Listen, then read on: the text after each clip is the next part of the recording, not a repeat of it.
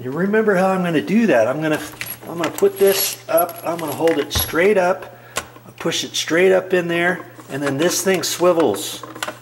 Okay, here's my little nibs that get screwed on there, and then before I tap it tight, I'll slide this into position where it needs to be, because see, that outlet is going to be needing to be facing exactly straight across that way, because it needs to be straight across from the other sink, because I've got to hook the garbage disposal piping underneath, and it will tie into the other one under there. That's why I've got to have this lined up, and I'll be able to do it once I put it up there. It doesn't matter how I installed that, how I have the screws on the backside, how I have the nibs on the backside, because this, see, will slide on there. So I can put this exactly, I can swivel this exactly where I want it on there, and then I've got to line that up, hold my mouth just right, and get those on. That's the tricky part to do under there. Okay, hold your breath and you'll be able to do it. Muscle it. And I've got my lumbar support on, I've got my knee pads, my little knee pads down there, and instantly I've got 2 layers of that heavy thick cardboard. I could have put craft paper there. I would have put craft paper here if I didn't have this other stuff down. I put this heavy stuff down excuse me, because I ended up having to rip out the old counters and all that. That was a big mess. I put a plastic wall around this whole thing. You should have seen that. Hopefully you did, because it's on some previous episodes of these. I left this heavy cardboard stuff down because in a couple weeks they're going to come with the new refrigerator, the new stove, the microwave, washer and dryer, and I don't want them to scratch the new laminate flooring, the vinyl flooring that we had installed. And so I'm going to leave this stuff down. As for where the refrigerator is, I'll cut the cardboard stuff out a little bit further, so when they push the new refrigerator in, it's all on the floor. And then see, I even have the cardboard stuck out in here because it was protecting that floor and stuff. After they take this old microwave down, and after they install the new microwave, before they leave, then they're going to slide the range in here. Okay, that's when I'll cut the cardboard out far enough, that way they can slide the range over here without scratching up the floor and all that good stuff, and then they can push it on the new flooring and stuff. And I've got some little mover things, you know, those little round things with the plastic on the bottom. You get the kind with a carpet cover. It's a little cap, and you can put that on there. That's for protecting if you have hardwood floors, if you have laminate floors, if you have floors like this, vinyl planking, and it will protect your floor as you're sliding things in and out. So I'll probably end up using that too. But be all set for your project, because, you know, after you get that done, it's all about hooking up all the plumbing, piping and stuff. And that extension where the drain line is, I'm going to have to cut that off and put a little elbow on it. And I remembered that, and I got some parts. See this little elbow? That's a 22 and a half. And then I also got a 45. That's a 45. And this is a 22. Okay, I think I'm going to end up using that one. Here's a male adapter with the threads. And then I also got a coupling. And then I also got 2 foot of pipe. And I'll talk to you about that stuff later. But see, since I have to cut that off, I'm going to have to use some ABS glue to put it back on. And when you get that stuff on the floor, forget about it. You're not cleaning it off, at least not with anything I have. See, here's medium black ABS glue. I got just a little can because I only need a couple twizzles around that. But that's why I've got the stuff on the floor, and I'll probably put some masking tape on the wall to where the cabinet area is, so I'm really careful there. I've got some sandpaper to clean off all that white stuff on that pipe. See all that white stuff? I'm going to sand all that stuff off. Then I have to cut that, come out at an angle and all that kind of stuff. That'll be a different video series, okay?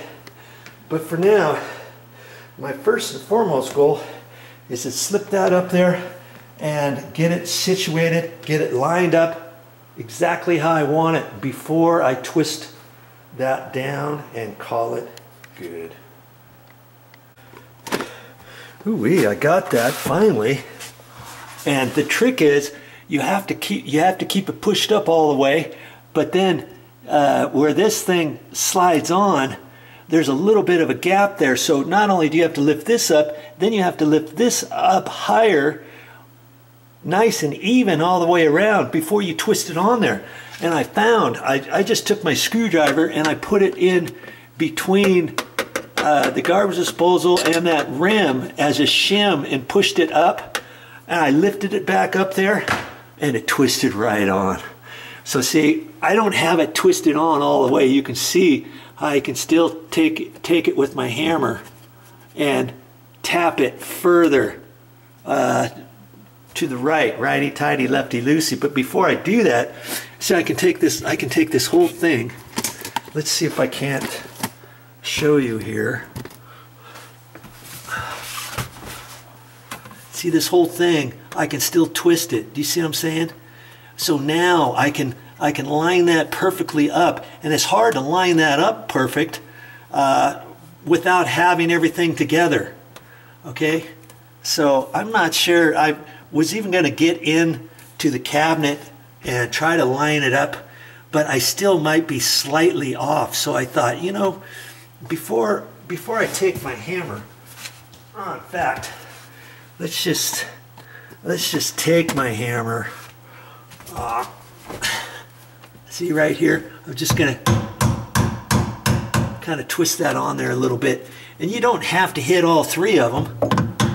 You know, you can hit one, or if you can get to another one with a beat up screwdriver and set it there and tap on it. I'm not gonna get it any tighter than that for right now, until I know this is perfectly straight across. And once I get this connected, the pipe connected on here and the T on there, and if I think, okay, I got to twist that a little bit towards me or away from me, I can do that before I tighten this up all the way, okay? And you know what? I think I can tighten that up. I think I can tighten that up now. And this thing will still twist like that, even with this thing tight. I'm pretty sure that will work. Okay, because see, with it being tight, I can still move it around, line that up, and once I get this connected, I'll reach up in here, and with this being connected, I'll tap on that a little bit more, take my screwdriver, you know, back in here, and kind of hit on that a little bit more. That's my beat up screwdriver, so I can do that. You see? And this will still twist to a certain extent for right now. And then once I get all that hooked up, then I'll drive these home. You know, make them just a little bit more snug. Yeah, that's what I'll do. Okay? And, you know, I think we could test this garbage disposal. What do you think? We can test it next. See, here's what I was talking about. This is the old garbage disposal. You not only have to lift this up with your hand, then this, see how it's got slop here?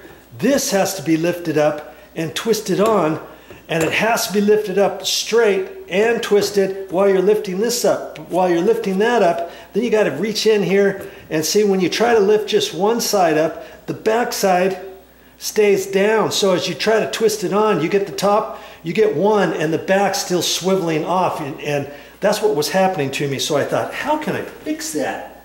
So I just took my screwdriver and I lifted this up.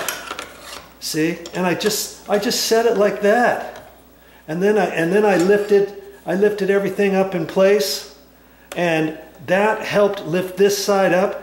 And then I got this over here. I lifted that up like that, twisted, and it twisted right on. So sweet. All because this was not lifting up straight. And let me tell you, it's really difficult to do that and to line these up and to lift this up straight and not cattywampus and stuff. And you get tired and it's awkward down there. And, you know, you just work with it a little bit. You'll be able to do it and get that twisted on nice and straight. Okay, there, that's how I did that.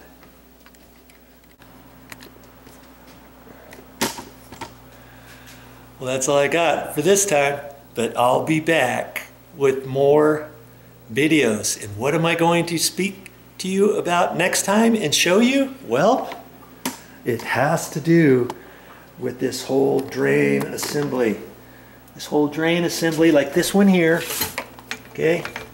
Like that. We've got to configure something basically similar to that in order to hook up to the garbage disposal and my sink basket strainer.